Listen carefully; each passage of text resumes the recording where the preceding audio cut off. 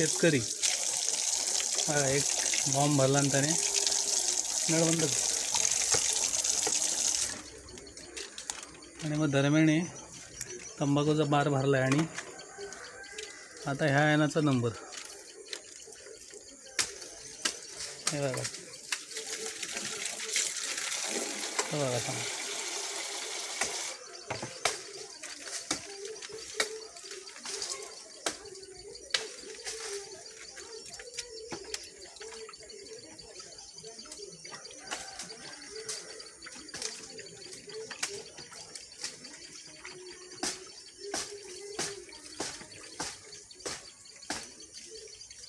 दरम्या सावकाश चढवून आवरती ऊन नाही डोळ्यावर हे होते ना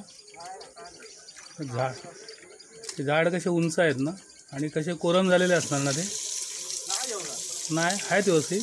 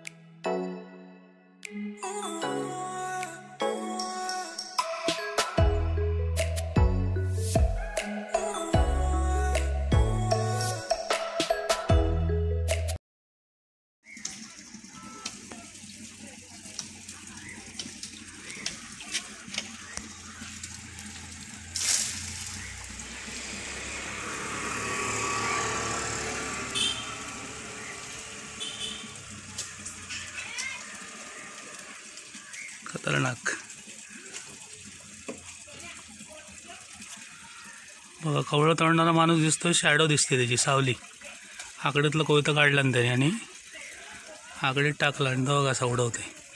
असा लिलाया उडवतोय तो फटाफट, एक्सपर्ट. आणि त्याच्या बॅक साईडनं आपण बघताय त्याने मस्त लावला नाही.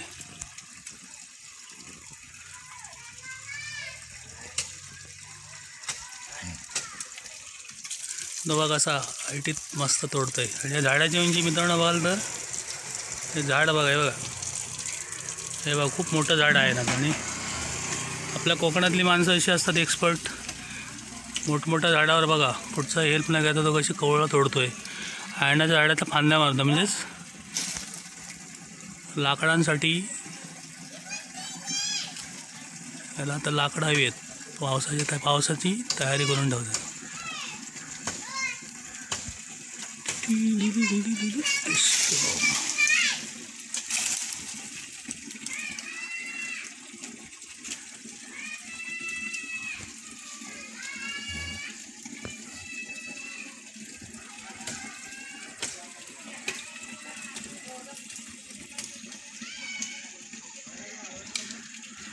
साधारण 40 ते 40 फूट उंचीचं झाड आहे मित्रांनो.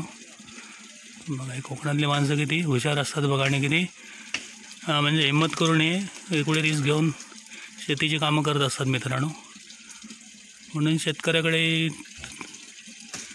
शेतकऱ्यांसाठी सरकारने वगैरे पण खूप केलं पाहिजे.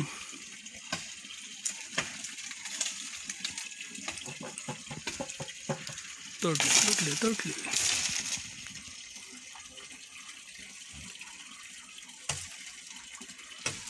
कोयत्याने कस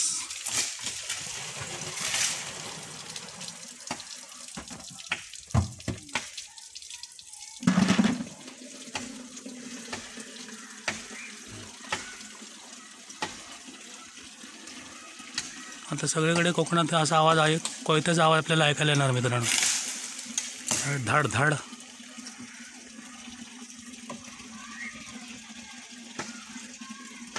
थोड्या वेळाने झाड पूर्ण बोडका होणार. मित्रांनो माझं यूट्यूब चॅनल कोकण सर्वांचं स्वागत करतो मी. हा व्हिडिओ अवश्य बघा आणि माझ्या चॅनलला आठवणीने सबस्क्राईब करा मित्रांनो. चला तर आता कोकणात कवळ तोडायला सुरुवात झाली.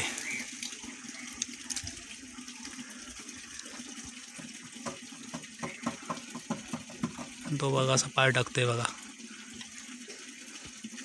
तो बघा असा वरती चढला बघा. तो बघा असा एकदम लास्ट एंडला गेला आहे तो. आणि आता तो शेवटच्या फांद्या मारतोय. हे झाड साधारण एक 40-45 फुटापर्यंत उंची आहे मित्रांनो या झाडाची. आयनाचं झाड आहे खूप जुनं असं. बघा त्याला जरा छोटा करतो. हे बघा आता कसं दिसते बघा.